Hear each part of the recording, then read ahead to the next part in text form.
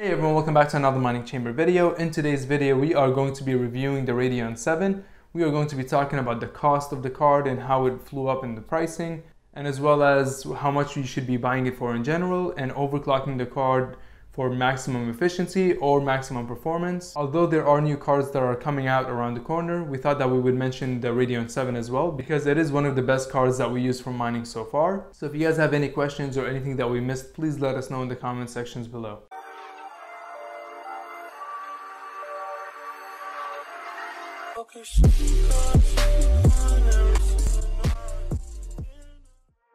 The Radeon VII has been out for a while, but we thought we should cover it since it is a pretty awesome card for mining. It was a game changer and the first card to ever reach such high hash rates for a GPU, although now that the new GPUs are around the corner, we will be seeing very similar numbers if not higher. But the Radeon VII will still remain in the Hall of Fame. It requires two 8-pin to power up, and it is a pretty power hungry card. If the overclocks are not set properly or if they ever reset, it will consume a lot of power, so make sure that you have enough power supply wattage to be on the safe side. Okay guys, so the first thing we want to talk about is where can you buy these Radeon VIIs, how much do they cost, how much should you be paying for them in general, and whether you should be buying them for your mining rig or not. So the first thing is, let's go ahead and look into the prices of the Radeon VII. So if you go here to newegg.com, you won't be able to find them available here anymore, since the Radeon VIIs are not being produced anymore, so the quantity is very limited to the users that already have them. So now if we go to amazon.com, it will be the same thing. You'll find some ridiculous prices for the Radeon VII, $2,500. That's definitely not worth the Radeon VII at all. I mean, it is a great card, but not for $2,500 for sure. So now if we go to eBay, which seems to be one of your only options, the other option you have is like Facebook Marketplace. You can go to OfferUps, letgo, all these apps that are local marketplace. You can find used deals over there. But now if we look at ebay.com, we are able to find a couple of options. Most of them are bids, so it's probably going to get higher in prices. You won't be able to get it for $700 or such.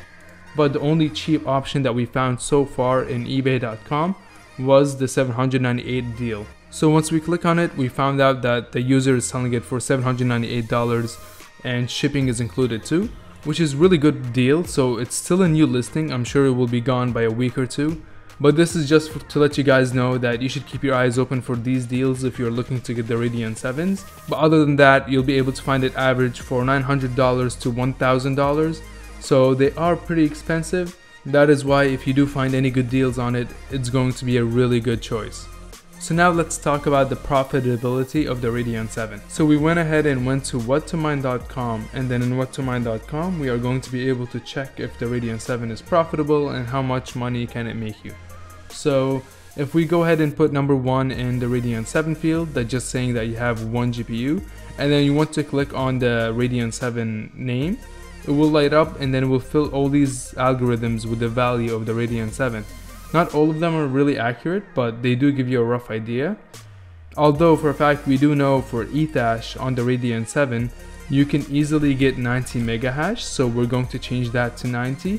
And then for watts, usually it takes up to 250 watts.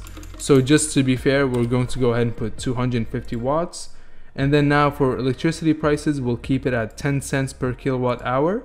And we can go ahead and calculate it. So after we calculate, we can see here, Radeon VII can make you up to $3.35 a day with Ethereum Classic. So this is if you mine Ethereum Classic, and that's without the electricity cost. So after the electricity cost, you'll be making $2.75, and that is again at the price of 10 cents per kilowatt hour.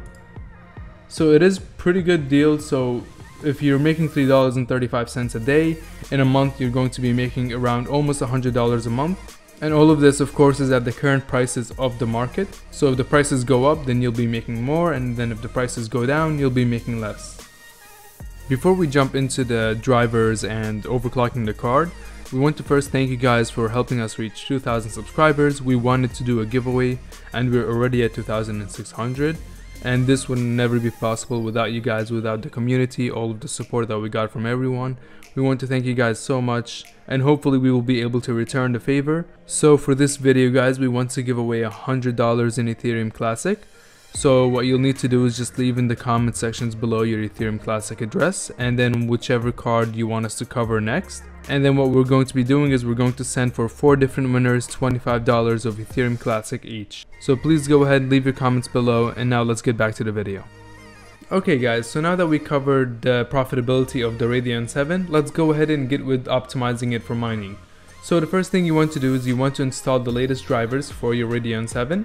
So just go to the AMD page and then click on 2nd generation Vega, and then just select from it the Radeon 7. And after you select that, make sure that you install the recommended drivers, not the optional ones. So if you take a look here, you'll see that there's the 20.4.2, which is recommended, and then these are the optional ones. The recommended will be more stable, so I do recommend these for your mining. And now after you have your drivers installed, the Radeon 7 does not require any BIOS modding, so what we're going to be doing is just overclocking it. And what we're going to be using for overclocking will be MSI Afterburner. So you should go ahead and install MSI Afterburner, and then we can go ahead and start overclocking the GPU. The first settings we want to go over is the efficiency settings. So with the efficiency settings here, we have it saved on profile number 1. So as you can see here, we have the core voltage of 850. So we're undervolting it a pretty good amount. And then we have the core clock set at 1550. And then the memory clock is set at 1000. And then for the fan speed, you can set up your own curve. So we're going to go ahead and activate our curve. And just so you can have an idea of the curve that we're using, we're trying to make sure that we're giving it enough fan speed to make sure that the Radeon 7 doesn't overheat, because it is a pretty hot card and it uses a lot of power. So now if you have your fan curve all set up, you're ready to go. We can go ahead and run the Phoenix miner. So with these efficient settings, we should be seeing around 80 mega hash, and then off the wall, we should be taking around 190 to 180 per GPU. And since we have only one GPU, this entire system will be taking around 240 to 250 watts. So as usual, we need to give Phoenix Miner a little bit of time to adjust, and then after it adjusts, we'll be able to see the 80 mega hash.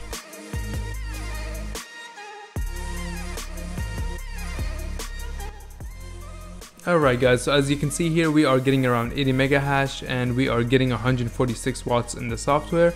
And then off the wall, we're getting a total of 260 watts for the entire system. So just the GPU would be around 190 to 200 watts.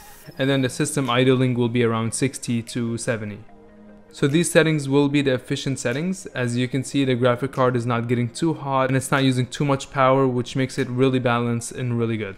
So now let's move on to our second option, which is the performance settings. So we have the performance settings saved at profile number 2. We're going to go ahead and load it. Once we click on profile 2, you'll be able to see here that it changed the value from 850 to 950 for the core voltage. And then for the core clock, we're at 1750. And for the memory clock, we're at 1100.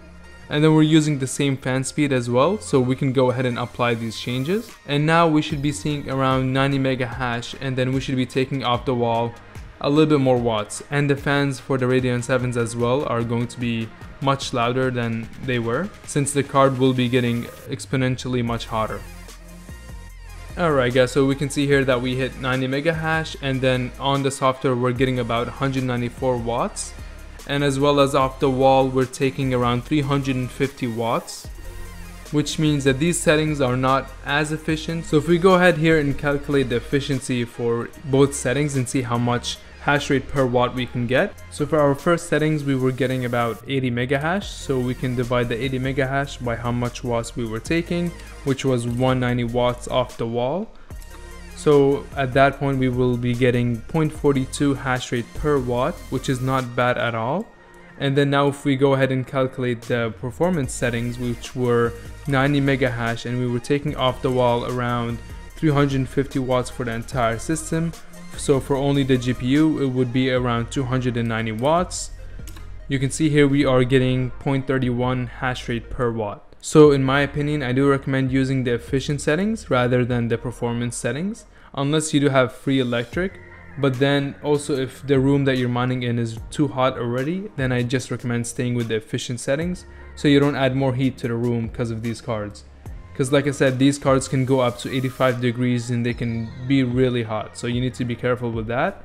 And then as of the overclock settings as well, if you have them crashing or anything like this, just mess around with them a little bit. So for the core voltage for efficiency, If it keeps crashing at 850, try to do 860, 870. And then for the performance, you can try the same thing. If it keeps crashing, just keep trying to add more on the voltage until it stops crashing. So now that will be it for overclocking the GPU. And now we can go ahead and talk about whether you should be buying this GPU for mining or not, and what's our opinion about it. So what we think is the Radeon 7 is definitely one of the top choices for mining. Even though there are new cards that are coming in the line, I do believe they will be very similar in performance. It's just the one downside for the Radeon 7 is that it's hardly available anymore. So if you do need to buy it, it will be at such a high price. So in my opinion, it's not a financial advice, but I do think you should definitely catch any deal that the Radeon 7 come in. So if you can find a deal for less than $800, I do think it's worth it. Now comparing the Radeon 7 to 5700 XT, which is much more available, I do think they're both are really great cards. The Radeon 7 is better for density, so if you want to just have more powerful cards in less quantities, then the Radeon 7 is better. But if you just don't mind having more cards and using a little bit more power, then the 5700 XT will be the better option. Since if you get two 5700 XTs, you'll be getting around 110 mega hash, and then for the Radeon 7, this is basically almost a Radeon 7 on full power, consuming around 350 watts. So the two 5700 XT will be more efficient and more reliable than just one Radeon 7 at full speed. But then again, if you do need more density, then the Radeon 7 is a great option. So unfortunately, we won't have our affiliate links in the description below for the Radeon 7 because, like I said, you can't find it in Amazon or any places like that. You will need to look for it in local marketplaces like Facebook Marketplace, OfferUps, letgo, eBay. Any of these markets, you can try to find them there, and if you do and find it at a nice price, then that's great. So if you guys think we missed anything or you have any feedback for this video, please let us know in the comment sections below. Thank you everyone for watching this video. If you enjoyed it, please leave a thumbs up, and if you have any questions, let us know in the comment sections below. So as of now, we've covered the Radeon 7, the RX 580, as well as the 5700 XT. So if you guys want, please let us know whichever card you want us to cover next. We will basically just cover it from making it as efficient as possible, reviewing it, telling you how good it is for mining, and then we will be putting all these on our website as well. And then eventually we're hoping to be able to rank them up on our website as in like the top options to use for mining. We would appreciate your guys' feedback. Let us know if you have any questions, and we hope you have a wonderful day.